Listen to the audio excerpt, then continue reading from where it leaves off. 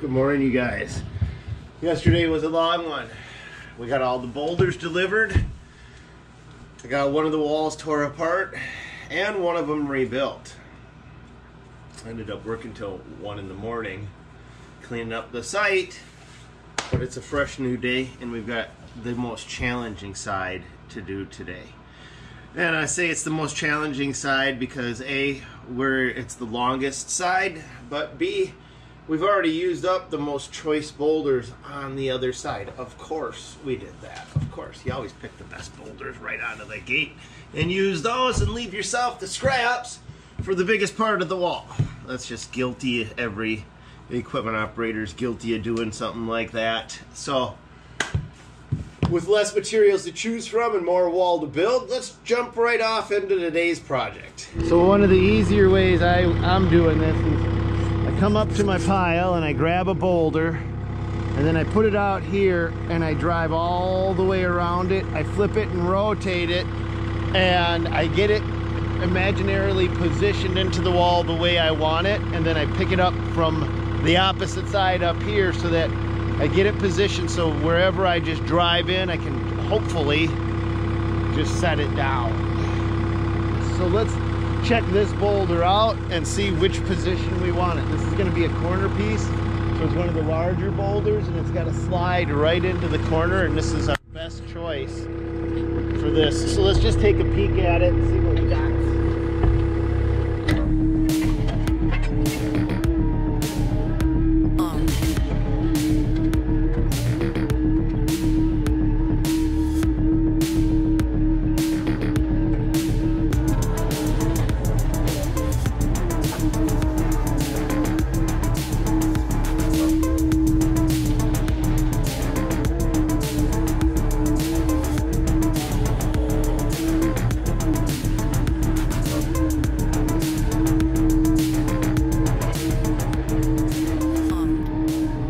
I don't think I gave you before yet.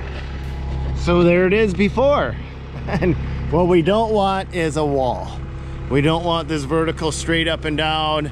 And before, what we had was a wall that came out here and another wall that came out here. And this is more of what we're trying to do, kind of more of a settings, more of a naturalistic. Want to try to incorporate the house right into the whole landscaping. This side's not done yet. And so let's get this side going. And what we're going to do on this side is an S-curve. Come out and then snake in. So I'm going to cut a groove in right through here so that the tree now becomes its own separate island, and this has a spot to go between. We'll see in theory if that works.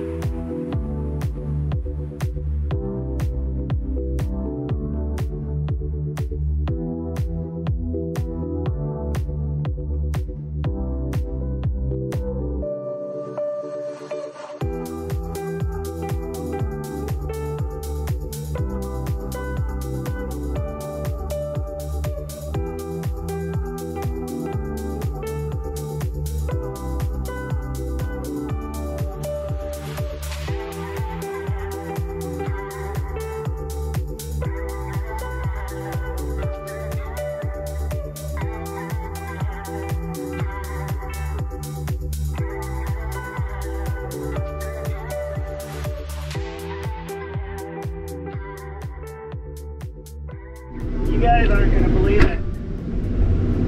You're not gonna believe it. I actually hit the air conditioning button. Yes, I did. It's like 65 degrees out in Minnesota. What the heck is going on? And it's only May. Okay, so next up we're gonna get our seat stone right here. Hopefully it fits. I don't know if it will. This door opens this way. I want to have enough room for trim.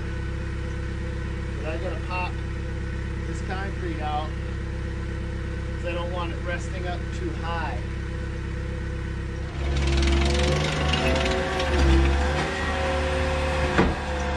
One of the questions that came up on a past video was, Dirt Monkey, where's your filter fabric behind the retaining wall? Well, that was a modular retaining wall made out of concrete blocks. And I don't recommend ever using filter fabric vertically behind the face of a modular retaining wall. They're designed to allow the water to weep equally through the face.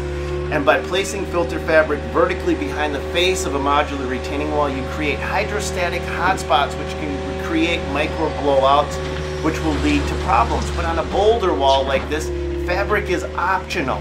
I don't prefer fabric because I like to be able to have deeper planting beds. But if you have especially sandy soils, you may want to opt to have boulder fabric placed behind that retaining wall.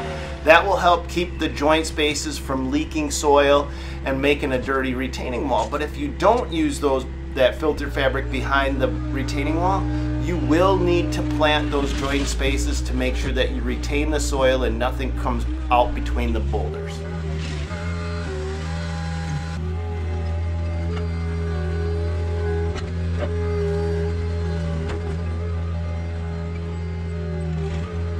Okay, I'm not sure how often that's ever gonna happen. We nailed it the first time. That's pretty much how I wanted her. Let's see if it passes the butt test. Does it pass the butt test? Perfect height. I can swing my legs. Now I can walk up. Oh yeah. Passes the butt test. Sit. Stone 1 installed. 1 and you're done. Yeah, I can do that every time. No. But I do gotta backfill it. Bring it up. I may put a character stone in there, or I may just leave it dirt. That might make a great spot to put some plants, soften up all this stonework. Might be a good spot. Let's do the other side.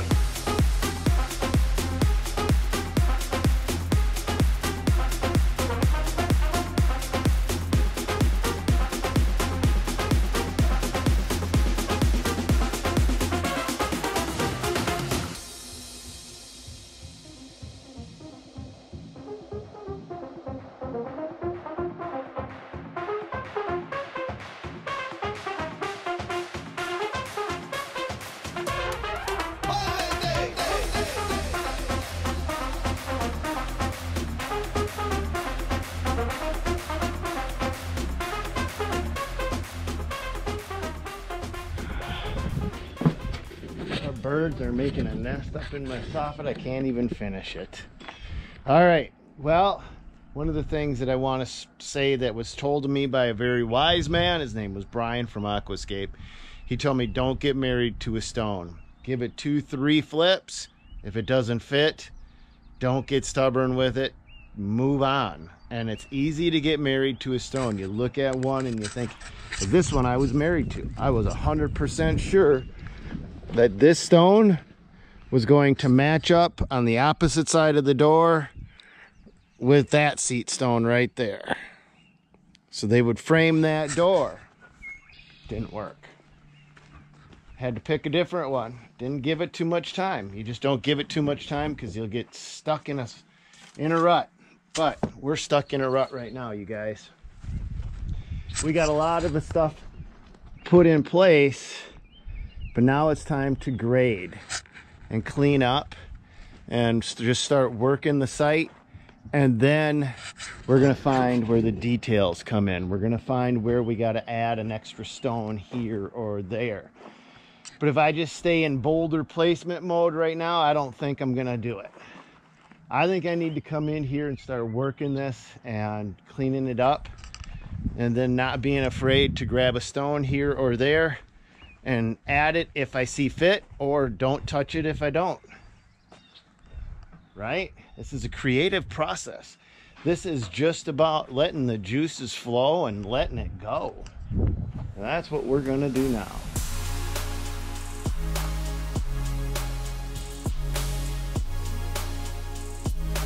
So sometimes when I get stuck in a rut, I'll just switch gears for a little bit and then come back to whatever I was stuck on later on.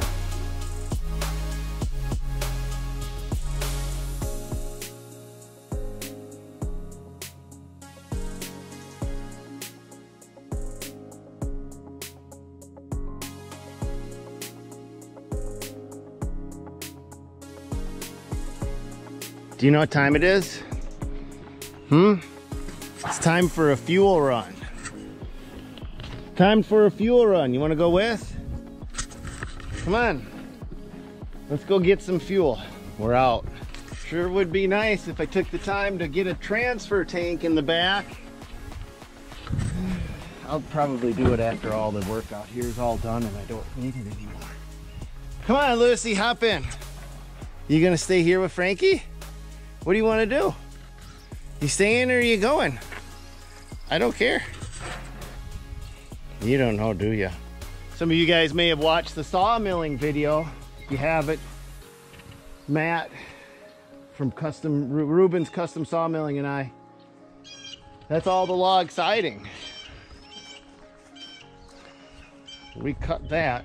Now we're drying it. So we gotta dry it, rotate it, flip it, smack its butt, and lay it upside down. Look who decided to join me after all. Listen to her. She whines as soon as I walk away. That's what she does. And it gets worse. So some of you guys asked me about my gas cans. They're just shirt cans, and I do think they're the best gas can out there. Absolutely love them. Some of you guys want to know where you get them at. I don't know. I think I've seen them at Fleet Farm and hardware stores. I know they're expensive, but it's one of those cans that are worth it. Now, can you behave? I'll go in and get you a sandwich. If you can behave, I'll get you a sandwich. Huh? Can you be a good girl? That's not gonna happen. Okay, I'm going to get you a sandwich. You're gonna have half. You don't deserve it. You were noisy. Here. Eat up. All right, let's get back to work.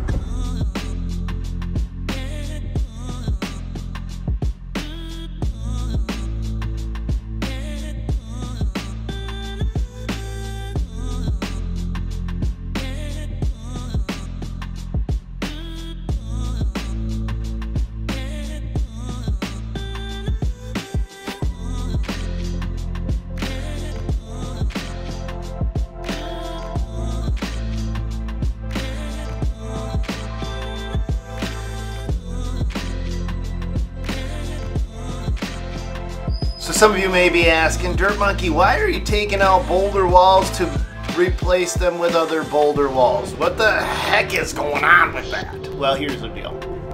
These actual stones that I'm using in the new boulder walls are indigenous to the area. And there's a park down in Sandstone, or over in Sandstone, Minnesota, called Robbins Park. And it's just one of my favorite places on planet Earth, and I use it as inspiration for this wall. And it uses a lot of the native sandstone from the area, and so I'm trying to duplicate some of the settings, some of the environment that I found there, trying to make more of a naturalistic setting style of a feel to this landscape.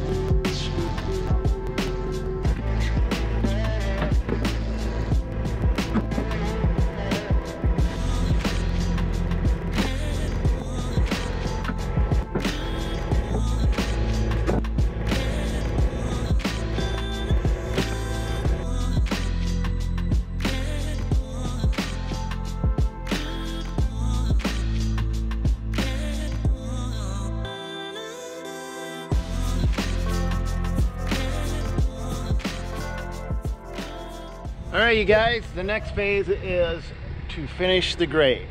I've got everything cleaned up. I don't have any obstructions. Most of the wall is built. I've got one extra stone left over right here that I plan on moving and getting out of the way. But now let's get all the contours to blend. The idea with this tree thing right here is I don't like that whole ring around a tree of boulders. I just don't think it looks right. So I created a little walkway between the two, and now I'll blend and make that flow down so it's almost like its own little island. It's just an artistic touch. Who knows if it'll turn out or not. Let's pop you guys up on the top and let's get to grading and just see what happens.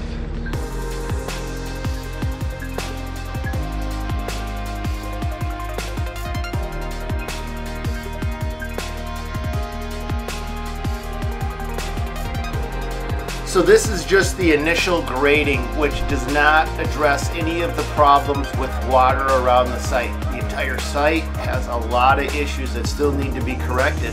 But by doing this initial grading or in my work zone, it allows me to get a better perspective of what the potential finished product on this retaining wall will look like. Good, bad, and in between. It just helps me to clear things up so I can see what I've got to do in the next phases of this landscaping project.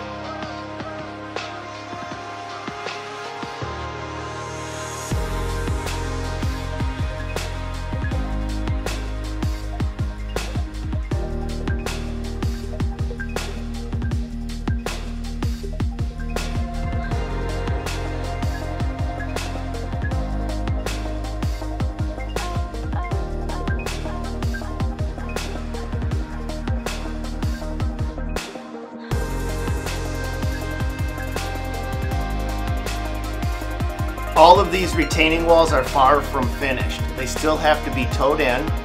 Then all of the joint spaces where I plan on putting plants have to be filled in with organic material so that everything balances out. Plus, the backfill on these retaining walls all has to be evened out and recontoured to direct water away from the retaining walls. Lucy, what do you think? Does it look good? Are we graded out?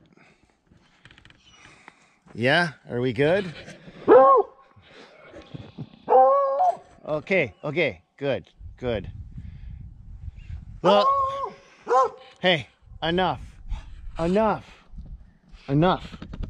Quiet now, you old gray mare. Okay, you guys, well, we still got touch-up work to do. You know, we gotta grade, we gotta get in between all the crevices and level everything out, and then we gotta plant and landscape and mulch. When you give a mouse a cookie, it always goes to the next step. I've got to seed this thing, but I think our walls are done. They look pretty decent. I got my grades established. I'm not 100% set on this. If I want to change this up, I got extra stones up top. I can grab some of them. I do like how this came out. It's, of course, after I get all the sand cleaned off from it, it'll look a lot better. And some of those scuff marks, you see those bright white marks, those disappear over time. Believe it or not, they do. That's called weathering. Those just go away after a little while. And there she is. Lots more work to do at Shangri-La. Lots more work. What did we find? An old Schmidt beer can. The brew that grew with the Great Northwest. Everybody knows that one. There you go. And that's our video for today, you guys. Hope you had fun. I did. I had fun. It was a fun day. So, with that being said, we've got more to do. We got more out here, more at Shangri-La. We're going to be going over to Shangri-La Douche, and we are going to be going to town over there. I went over there yesterday. There's a lot of work to do. Trust me. But one thing at a time, you guys, and that means hit that subscribe button, because there's going to be a lot more action here. And we're going to go check in with my crew back in the cities and see how they're doing and take it away. That's it for today. God bless. Go get them, you guys. Hopefully we'll see you on another one.